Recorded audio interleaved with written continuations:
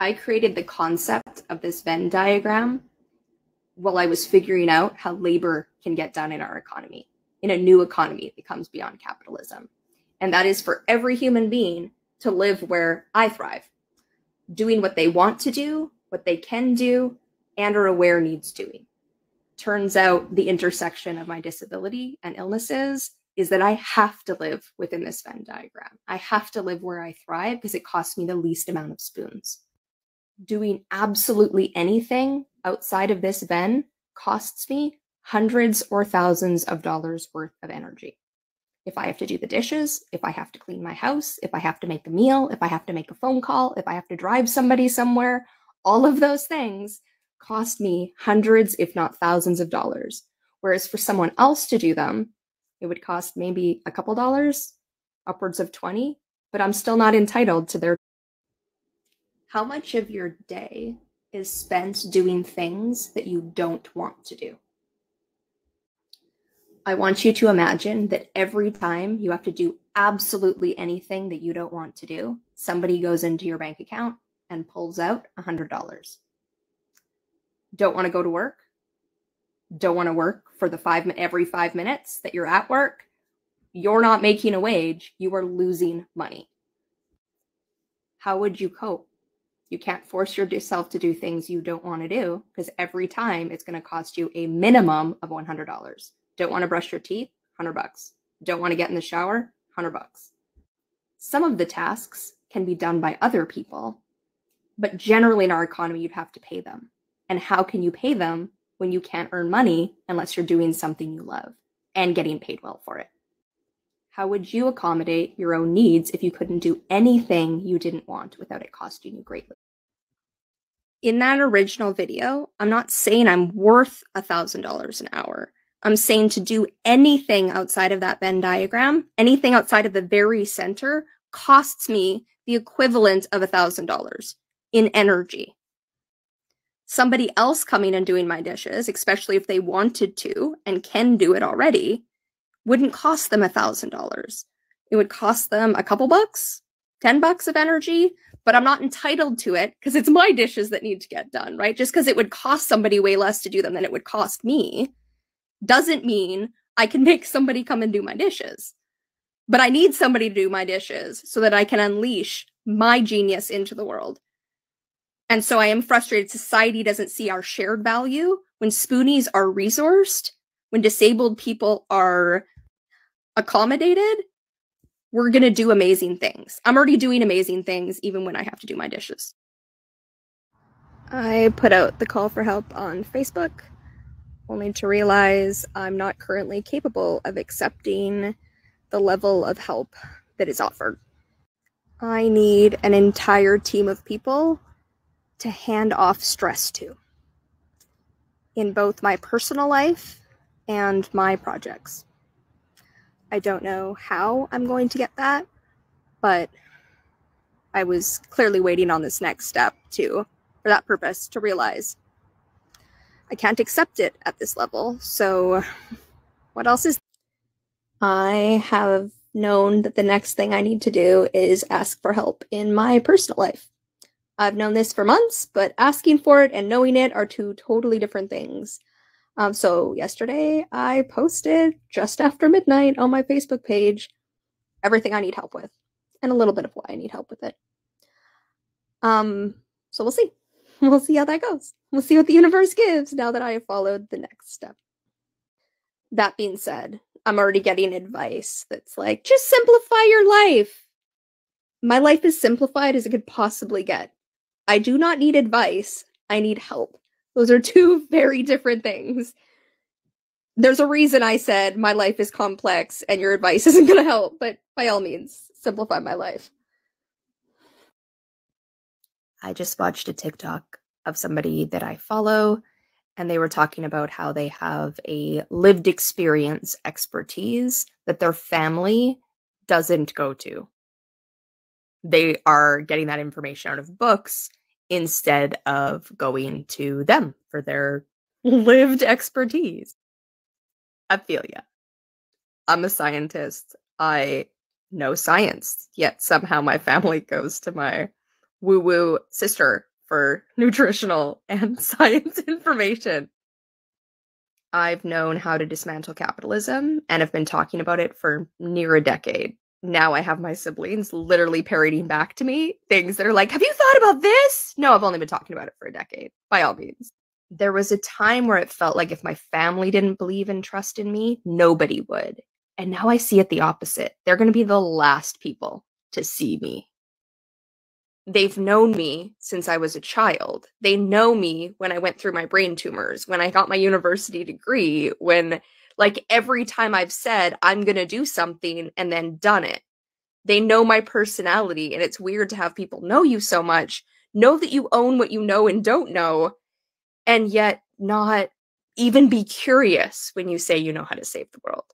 Like, it's so weird. And then to watch somebody else in the same family say they're going to do something and time again not do it, but because they have bravado and like uber positivity, they get believed despite evidence, like actual evidence to the contrary. It's weird. Family member that has become more and more conservative, but also becoming less and less conservative over the last couple of years. It's been a really strange phenomenon.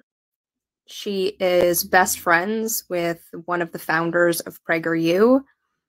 That person is best friends with Candace Owen. This person has privately adopted, i.e. human trafficked, their child, looking to adopt a second one through private adoption. This morning, I got a message that they're deleting their Facebook account because somebody called Ivanka Trump out for her silence over Roe v. Wade when her friends are not being silent, that they brought her in for an abortion when she was in high school. Giving Ivanka Trump's private medical information is the hill she's willing to die on. That's the entire thing around Roe v. Wade. Privacy. Ivanka Trump is the least of my concerns. No. Forcing people to give birth is discrimination and is hatred. It's racist, it's ableist, it's classist, and it leads to actual death. To reduce the amount of trauma on this planet, every baby born should know they were wanted. Not forced to be given birth to by a mother who might hate them or be indifferent to them. If you can't choose it, you're not gonna love them. There are plenty of narcissistic parents out there right now. Well, we've had access to abortion. When you start forcing people to give birth, society falls apart. A healthy person has 1,000 wishes. A sick person, only one. I heard this quote for the first time today, even though it was 1968 and it was translated from German. That might be true for acute illness. When you get a flu, that might be all you can think about. But when you get long-term illness, including terminally ill long-term illness, there comes a time it does not consume your whole life, and all of the other wishes come back. You just have to do them while you're also sick. You have to find a way to work towards them from within your capacity. But don't let the ableds define you, because that is how they will define you. You've been diminished to one wish and one wish only. And if you're not wishing for health, you're not doing your job, according to them. I just canceled my Meals on Wheels after 2 weeks. My meal got here today, and like a good 2/3 of them, it is not edible. And I'm not that picky of an eater. It reminds me of hospital food. It is not nutritious. It is not delicious. And it is any time between 11 a.m. and 1 p.m., which when you don't know what time your food's coming, do you eat breakfast first? Because if I know it's getting here at 11, I'll skip breakfast. But then if it's not here till 1, that's not going to work out. It's a lot of packaging, not very good food, and expensive for $8. And what really sucks is before 2020, I was involved in an intentional community where All of the adults that participated cooked and cleaned once a cycle, roughly once a month, and we all showed up and ate dinner 3 times a week. We didn't have to wash the dishes unless it was our turn, we didn't have to grocery shop and cook, and the meals were $5. Children's meals were half-priced, and that wasn't subsidized. They didn't have me pay less because I'm poor and disabled. That was mutual aid. That was us coming together and co-creating food so it was better for all of us. This was the way I was going to nourish my body, so I knew I was at least getting 1 meal a day that I could count on, and instead it had me eating less because I had basically a TV dinner sitting in the fridge that I'd paid $8 for, and I can't eat anything until I eat that, and I can't eat that because it's inedible. There have to be better solutions out there, better options that are for everyone, so it brings the cost down. And so it isn't beggars can't be choosers. Instead, it's let's nourish all of us and bring down the cost. Let's make sure everybody has food, regardless of their ability to cook it or their ability to pay for it. I know we can do it because we did it in an intentional community with 40 households, with hundreds of households across the city, sharing in the labor, sharing in the food cost. We can make delicious food that is cheaper than Meals on Wheels and available to everybody. Now I get to go more in the one option I was really counting on. My kid was away sleeping at camp all week, having a great time. We've had this camp planned for months and months. She was supposed to go with one of her friends, but one of her friends couldn't go because they ended up going to Europe to visit family instead. The person whose kid went to Europe was going to drive me there and drive me back. When their kid was no longer going to camp, I was like, well, there is a bus. There's a bus from, East Van over to where the ferry leaves. I can catch that. She assured me she wanted to drive us. Monday, picked us up, drove us there. It was great. I then had a week to recuperate as much as I possibly can because I'm not getting interrupted by a 9-year-old constantly. My nervous system got a chance to calm down. I reconfirmed on Monday when she dropped me off, hey, noon on Friday, see you then for pickup. I get a message early Friday morning that plans have changed because her husband's working. He always works Monday to Friday full time. And she has the kids. I was like, yeah, you can bring the kids. We can drive with the kids. She was like, no, but I can drop off the car. The very reason you're driving me is because I can't drive. I have a car. I can't drive my car. I definitely can't drive someone else's. Then it turns out the reason she can't drive me is her kid has gymnastics till 1 p.m., which means either this is regularly scheduled every Friday or regularly scheduled, it's a day camp. So the person with a husband and an entire community of support, other adults to step in and help take your kid to events and or look after them at home, cancels on me after she wanted to drive me. She went from doing something nice and sweet to costing me all of the energy that I have saved up because I had to spend 5 hours going to collect my kid on the bus in a heat wave when I hadn't planned for it. Now I'm dealing with both recovering from those 5 hours on the bus and even worse, recovering from a loss of friendship that I thought I could count on and realizing how fundamentally unfair it is that the people who understand disability can't help and those with the capacity to help do not understand. So canceling is no big deal to them when it costs me and my kid everything for the week. So I'm so happy your kid got to go to gymnastics. I have a question about family loyalty.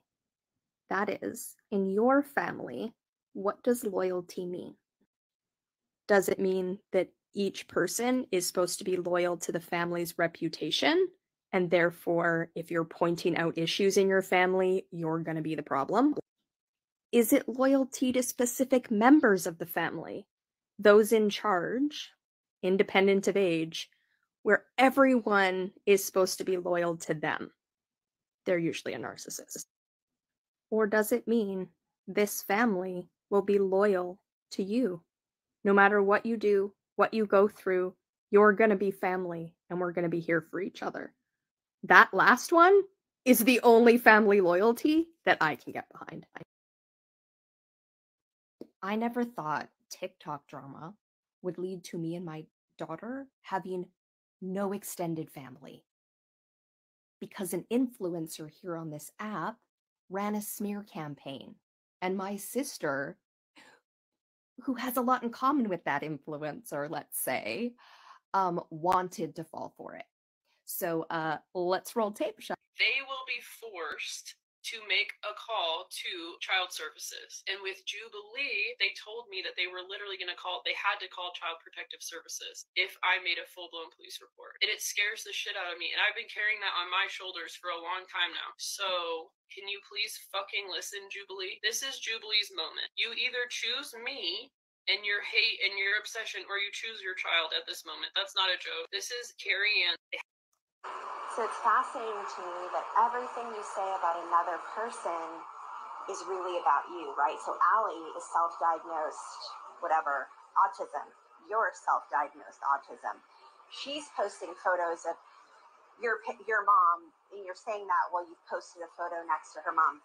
I'm a narcissist when you're the one who for 10 years all you're focused on, like everyone in the universe should go to a universe of Jubilee, like a university. Everyone needs to be educated in Jubilee. Everyone needs to speak Jubilee. But you don't give a fuck about the stress you're putting your mother and your father under right now, your daughter. Forget about me. I'm not sleeping. But I'm trying to understand. I watched this particular influencer result in multiple psych evaluations for multiple people, have CPS threatened and called on multiple people. It's not effective unless it's your rich blonde sister, right? Who's neighbors with Rachel McAdams, the original Regina George, mean girlin'. I'm Jubilee. I've had brain tumors that my sister's was here for the whole time. I have a little trouble speaking, but I am absolutely focused on saving humanity and the planet from the time I could speak.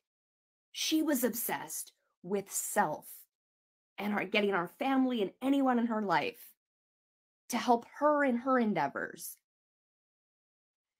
This influencer may have cost me my family, but it was a gift. She gave me the gift of seeing who my family, especially my sister, already always was. Never on my corner, never heard me, never seen me. Well, that one lives at home with her parents, paying her rent, giving her food, no child to look after, using their internet to bully, harm, and stalk people with all of her following to help. Life is what it is. And I will be exploring 2023. That was quite the endeavor for me and the entire world on where long form content sits. Not harmed or bullied or stalked or abused AMW. That entire video is proof of you bullying and harassing and harming AMW. Saying you're not going to sue for slander, but that you could sue for slander implies you have proof. You then go on to talk about what you're going to do is go after cyber stalking and bullying, heavily implying that it was AMW who was cyber stalking you. You keep making implied accusations that you're going to get the proof, and it's going to prove that the people you think of are doing this or doing this. The chances that it's them and not one of their followers or some other bot is so small and shows more that you do not understand how parasocial relationships work. You then go on to talk about academia and social media accounts, implying that they're not in integrity with their employer's social media guidelines. They've done nothing out of integrity or that would be against anyone's social media guidelines. unless it's don't be on social media. You then go on to say that you know that they're dangerous because they made a video talking about something that you've added your opinion to and then decided is fact, without stitching it, without showcasing that we might be able to see it and see what you're talking about. You keep using language like, I don't want to do this, but you're making me do this. That is abusive language. Please take agency over your own choices and actions. I am becoming deeply worried that you are not in touch with reality and your social media followers are making it way worse for you. This whole thing is sure showcasing that we do need community involvement and a way to step in when we believe somebody is out of touch with reality. When the algorithm is fed by them being out of touch with reality and the drama that stirs up. We, society, are in a collective mental health crisis, and we're going back and forth at each other, attacking people, instead of creating solutions that can actually work. Because we know what we currently have in mental health isn't working. Social media is not helping and is making it worse. And this last week has been a showcase for me in how toxic this could be. My sister participated in a series of cards known as bench warmers out of all of the ironic names. My sister also blew up my family October 7th, 2023 after a lifetime of toxic positivity and her sister being disabled and her not being able to handle it. So much so, she destroyed our sisterhood over many, many years while I tried to explain what it is to live with a disability. And she, well, just ableist all over it. Realizing from one of our last exchanges, like, ableist is a label? No, actually, it's not. It's a descriptor. And it describes you perfectly. Now, so her hometown, not Vancouver, Edmonton, does have her birthday, so not doxing. Good. Ambitions to have her own TV show. Things she loves: springtime, Tony Robbins, enthusiastic, warm people, anyone with an opinion, but only if it's positive and enthusiastic and warm and doesn't disagree with her in any way that could be perceived of as toxic or, sorry, as negative, which she sees of as toxic. Things she hates: couch potatoes, but she wants to have her own TV show. So she hates her biggest fans, right? Drugs. You might want to look at your past there, sweetie. And negativity. Yeah. Aerial photography and surfing, I also call BS on. Photography, yes. Aerial, I bet you she tried each of those things one time.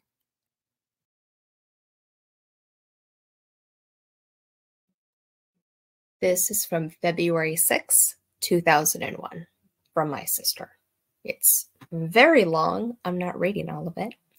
Oh, there's another awesome book called Mind Power. I want to get it for everyone I know, especially Dad. It talks about how your thoughts directly create your reality. If you don't like your life, it's because you made it that way. If you say there's no jobs out there, I'll never meet anyone, I can't make that much money, then that will be your reality. It's all created by those little thoughts and the way we see ourselves. If you want to change your reality, start by changing those thoughts. You tell yourself every day. It's like learning a new language, or your times tables. You got to imprint it in your mind over and over until it's in your subconscious, available to you without thinking about it. So go ahead, Jube, create your life. Paint it with whatever colors you want. Choose your colors carefully, and it will be beautiful. January 14th, 2004. This card says it best. You are more than my sister. You're my best friend, and the one I can always turn to. You are such an amazing blessing. I hope this year brings you great things, money, love, and many miracles. Miss you, your big sis, Tirzah. So those ones are pre-brain tumor. This card is for my brain tumor, because I can't imagine what else it's for. It's not dated, but it would have been May 2005. So today is the day. I know how you are feeling. It's funny, I want to protect you and take all your fears away, but I know what the end result feels like, and it's truly life-changing. I wish you the best. You are my angel, my proof that there are still good people out there, people who will make an impact through their courage and strength. I may be hard on you sometimes, but it's only because I love you. I see your spirit. Since you were little, I watched you in awe. Your big, beautiful heart always open. You're never wanted anything in return. Your big, beautiful heart always open. You never wanted anything in return. When I would fight with Mom, you would always comfort me. Now I wish I could do the same, but I can't take away the fear. I can pray to keep you safe, and I will. Your love inspires me. Love you, Tirzah. Then a book from my Eric made it. My family and one other friend signed it. Here is what my sister wrote in here. Again, this is the day of my brain surgery. I'm not yet disabled, but I was just diagnosed with brain tumors after being toxically positive with her right alongside her in my diary for so long. This is the day of, right after I've had it, the day after, right? Like visiting me in the hospital after brain surgery. I am so grateful to have you all better. Remember, love and gratitude are healing. Love, Tirzah. Okay, now.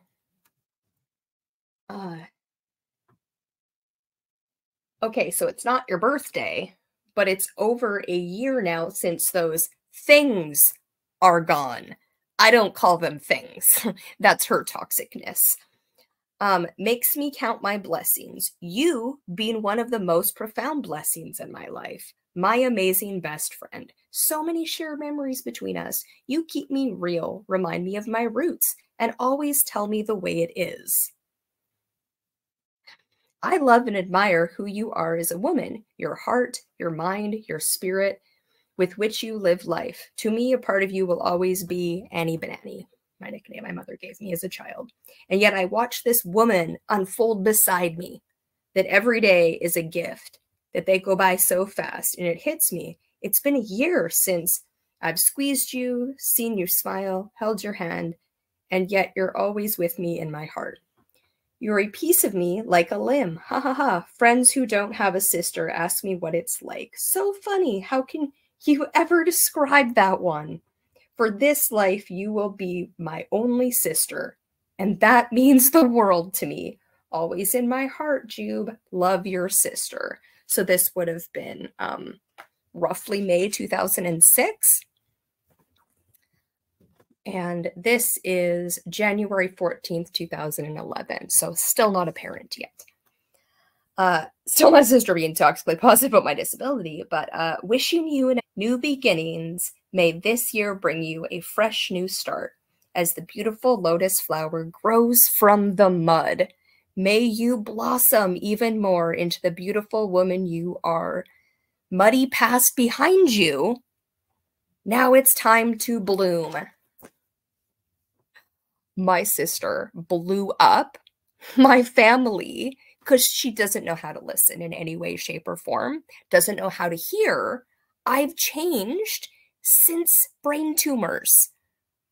I have less energy, less ability to pour myself into that one. And then I became a parent. She says that I'm selfish.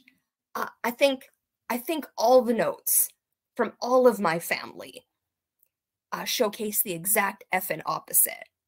The issue is when I became a parent, their focus.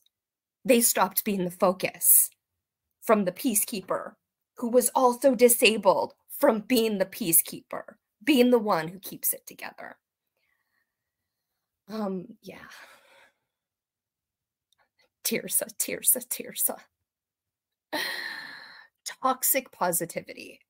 This need to think positive thoughts, especially putting them on me long before I had brain tumors, when I was a positive person.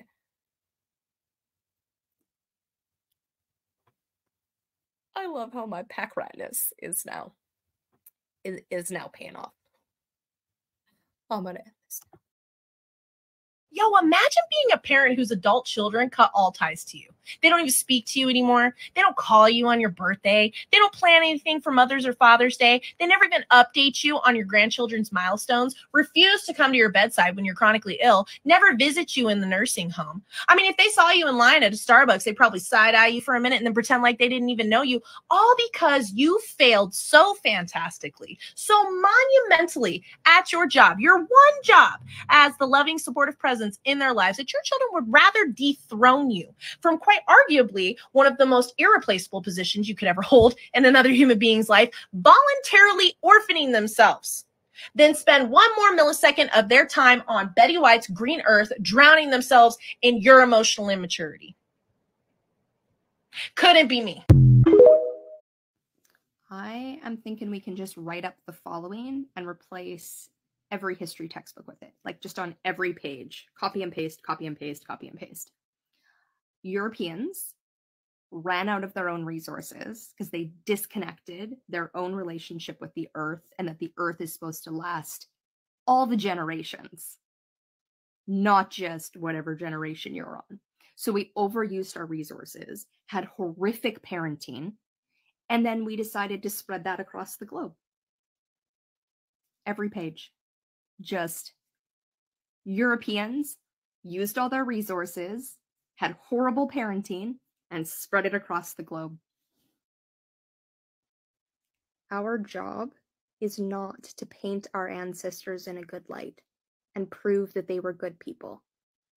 Our job is to learn from their mistakes and make sure our descendants are good people. Week just for yourself, so we can celebrate it. My answer is everything and nothing. Absolutely everything I do needs to be something that I want to do. Something that gives more to me than it takes away. But living from that place is living from my peak. Is getting the best gifts that I have to offer to the world out into the world. Nothing I do is for a single other person. Now, it is for me. It is for what I see possible in the world. I don't know quite how to explain it, but getting to play your piece of the universe's greater design is the best gift there is. So it's all for me, and it's all for everyone.